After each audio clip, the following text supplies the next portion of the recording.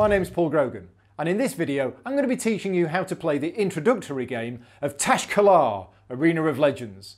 In Tash-Kalar, each player takes on the role of a dueling mage who summons fantastical beings by creating magical stones and arranging them into specific patterns of power. There are a few ways to play Tash-Kalar, and each has its own style of play and victory conditions. The introductory game is a simplified two-player version of the high form, where the mages are attempting to complete tasks set for them by the lords of the arena. These tasks are worth victory points, and you guessed it, the player with the most victory points wins the game.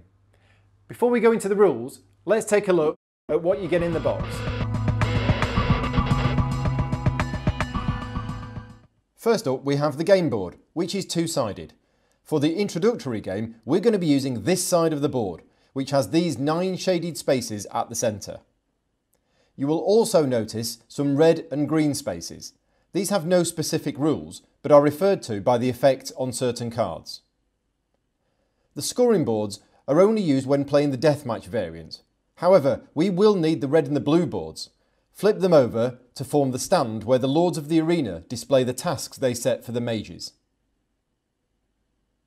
These are the backs for the 4 different types of cards in the game. These are the beings cards, the creatures that the mages will summon, and they are divided into 4 schools of magic. For this game, place the Sylvan and Highland cards back into the box. We will only be using the 2 Imperial school decks, which are identical apart from the colour. Each player will use one of these decks during the game. The flare cards are used whenever the magical forces in the arena are out of balance. Mages may invoke a flare if they are falling too far behind, and they give additional options to allow the mage to recover their position. Task cards are the key to victory. Mages score points by completing these. They are divided into 2 types, the advanced ones having a darker background. We won't be needing those for the first game, so remove those from the deck. The legendary cards. These represent the most powerful beings in the game, and despite them being really epic, the rules suggest that you don't use them for your first game, so put them somewhere safe for now, but keep a close eye on that fire dragon, as he can cause a lot of mischief if left alone too long. These pieces represent the magical stones of Calorite that the mages will create in the arena. The colours correspond to the schools of magic, so for the introductory game, we will be using the red and blue pieces only. There are 3 types of pieces. The common pieces are the lowest rank, the heroic pieces are the middle rank, and the legendary pieces are the highest rank. The circular pieces are two-sided, with the common symbol on one side and heroic on the other.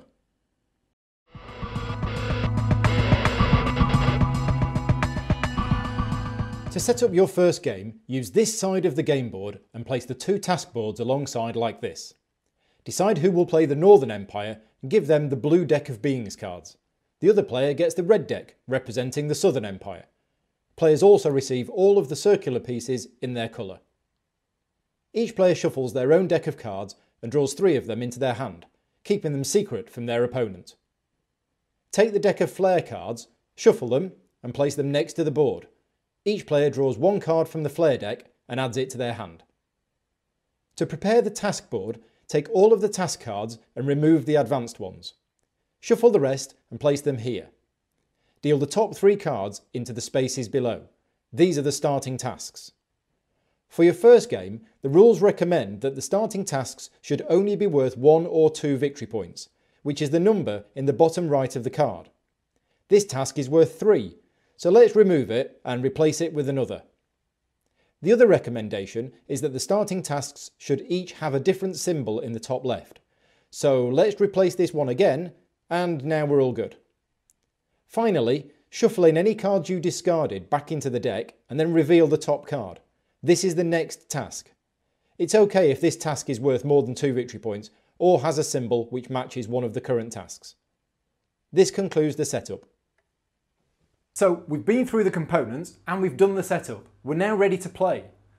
On a player's turn, they get to perform 2 actions, except for the very first turn of the game when the starting player only gets 1 action.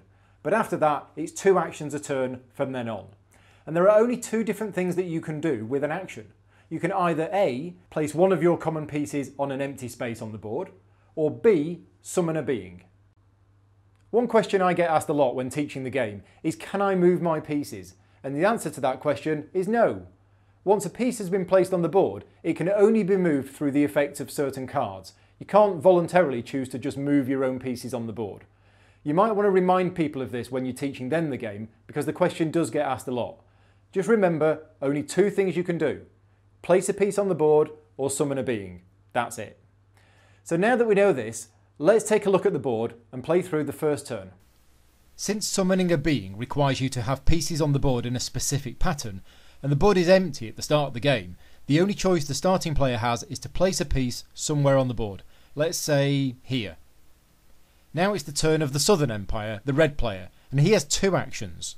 He also cannot summon a being yet, so both of his actions are just to place red common pieces on the board.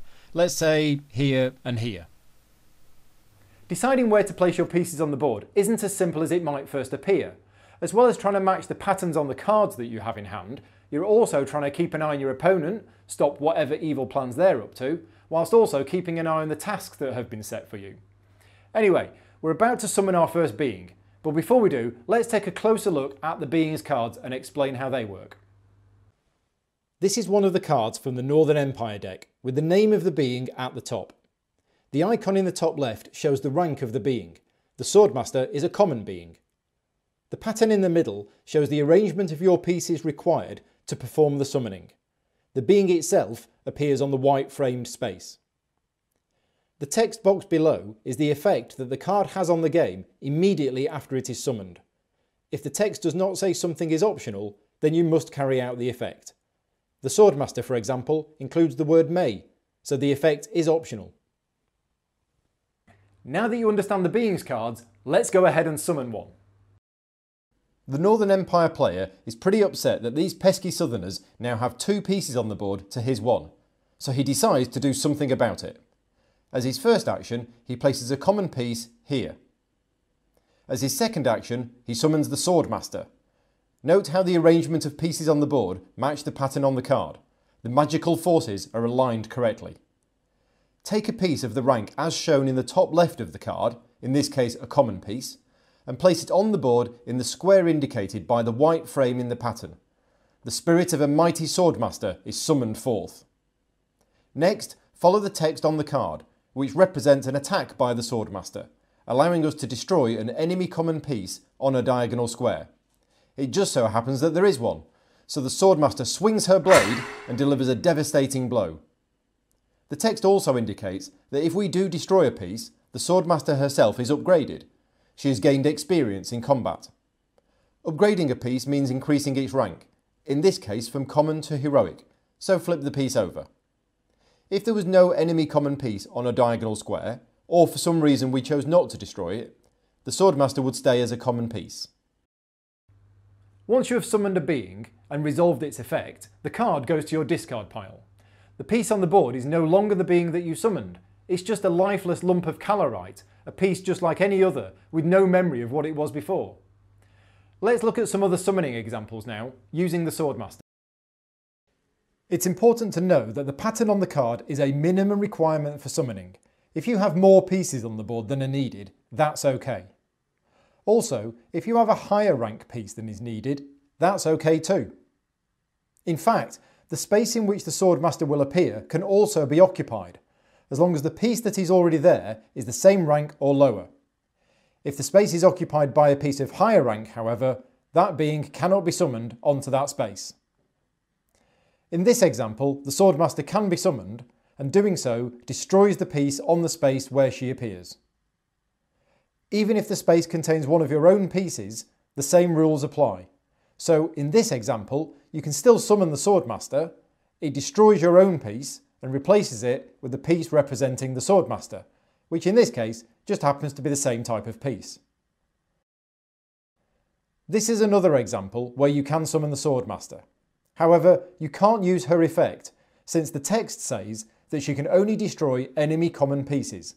One of the pieces on the diagonal is your own, and the other is an enemy heroic piece. Note that summoning the Swordmaster in this example is actually just the same as placing a common piece on the board, except for the Swordmaster card is no longer in your hand.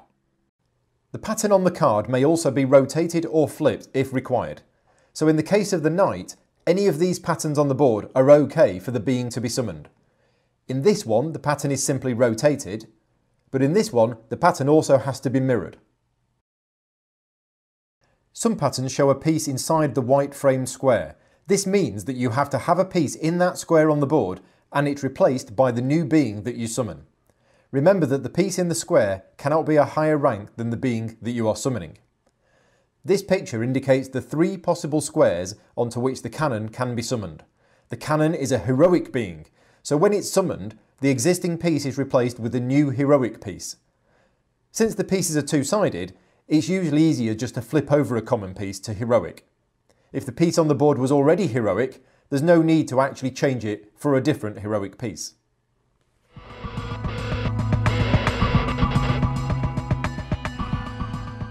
I mentioned earlier on that players cannot voluntarily move pieces on the board except when the effect of a card permits them to do so. There are a number of cards in the game that allow you to move pieces, so I'm going to spend some time explaining those now. A move is always to one of the 8 adjacent spaces, 4 orthogonal and 4 diagonal. There are 2 types of move, standard moves and combat moves. They are very similar, but it's very important that players understand these, so make sure to explain them clearly when you're teaching the game. First of all, either type of move can be made onto an empty square. Even if you're doing a combat move, that doesn't mean you actually have to attack something. With a standard move, you may also move your piece onto a square if that square is occupied, but only if the piece already there is of a lower rank. A combat move is basically a better version of the standard move, in that you may move your piece onto an occupied square if the piece already there is the same rank or lower. Moving to an occupied square destroys the piece that is there. In this example, the highlighted heroic piece is about to do a standard move. It could move to any of the spaces indicated. If it moves to one of these spaces, the piece that was there is destroyed. Note that you can destroy your own pieces this way. If, however, the piece was able to do a combat move, then it could move to any of these spaces. The only one it couldn't move to is the square occupied by this legendary piece, because that piece is a higher rank. Of course, we won't be using legendary pieces until the full game, but I wanted to show you here just to clarify. A leap is just like a move, except it may be to any space on the board. This type of move is often found on flying creatures, such as the griffin or the wild eagle. There are standard leaps and combat leaps. These work in exactly the same way as standard and combat moves.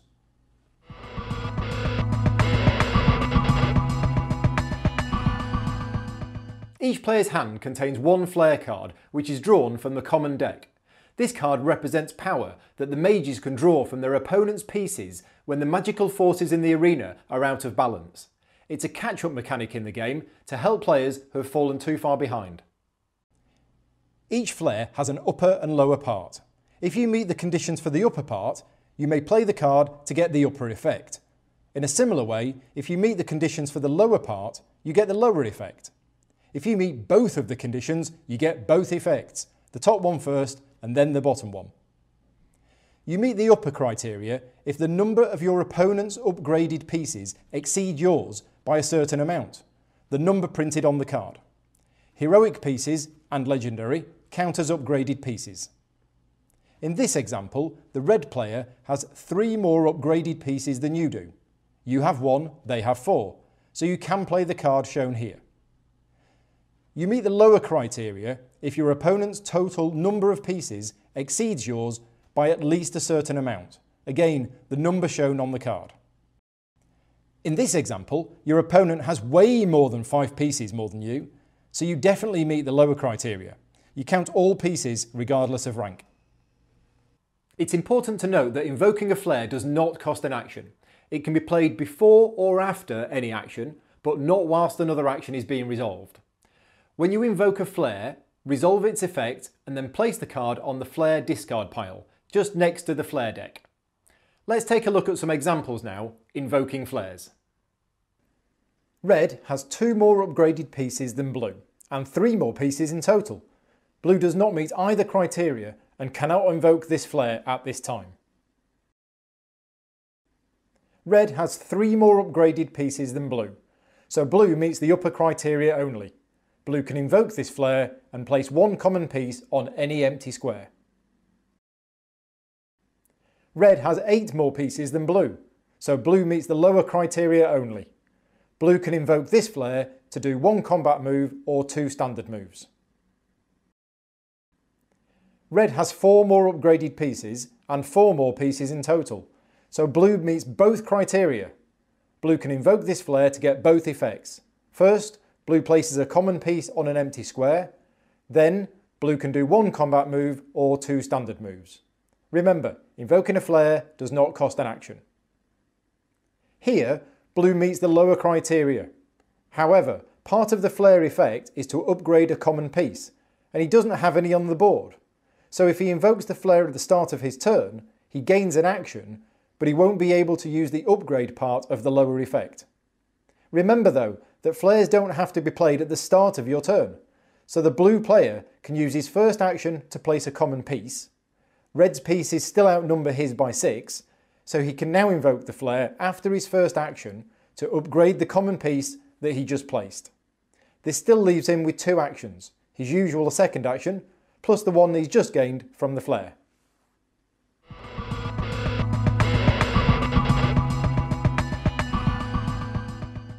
We explained how to set up the task board earlier on. There are always 3 current tasks displayed on large banners for all to see. The top card of the task deck is also face up, allowing players to see what task will come next once one of the 3 current tasks has been claimed. The text on each card indicates what conditions must have been met in order to claim that task. You claim tasks at the end of your turn, and you can only claim 1 task per turn. So if you meet the criteria for more than 1 task, you may choose which one of those to claim. There are several types of tasks, identified by the symbol in the top left corner. Tasks with this symbol are accomplished by having your pieces on coloured squares at the end of a turn. Remember, an upgraded piece means one that is heroic or legendary. This type of task requires pieces in a certain configuration on the board at the end of a turn. Some of these also require upgraded pieces. These tasks require you to get into a certain position in relation to your opponent's pieces at the end of a turn. This symbol indicates that the task requires summoning in a specific way. Note that placing a piece on the board is not summoning. This is a common misunderstanding. Only using an action to summon a being counts as summoning. Finally, tasks with this symbol require you to destroy a certain amount of your opponent's pieces. Remember that if you summon a being onto a space occupied by an opponent's piece, that piece counts as destroyed, as does any card effect that allows you to destroy or even convert an enemy piece.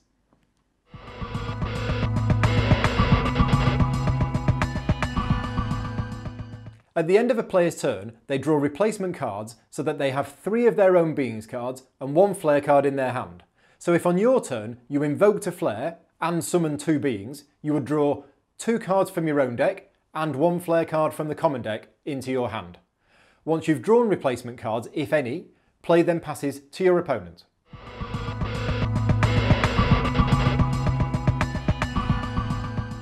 Unless you and your opponent agree to play with different rules, players should be free to take back any of their actions and do them differently.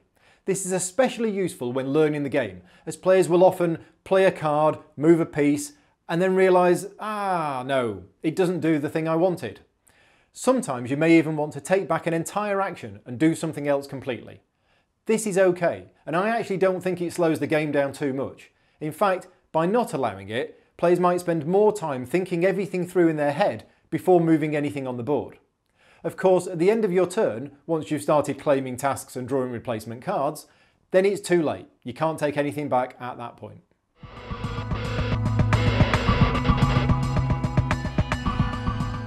Now that we're nearing the end of the video, it's probably about time that I explain to you just how you go about winning the game. Your score is the total points of all the tasks that you have claimed so far, and you win the game once this score reaches 6 points or more. The game can also end if one player draws the last card from their own deck of cards. In this case, the player with the most points is the one that wins the game.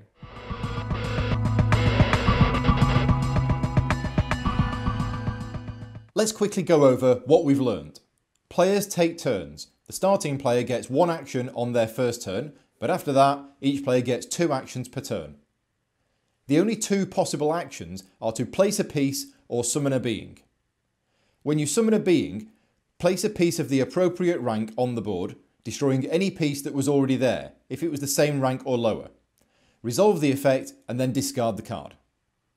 Flares may be invoked on your turn if you meet either or both of the criteria. They do not cost an action to play. Resolve the effect and place the card on the flare discard pile. At the end of your turn, you may claim one of the 3 current tasks if you meet the requirements on it. If you claim a task, replace it with the next task.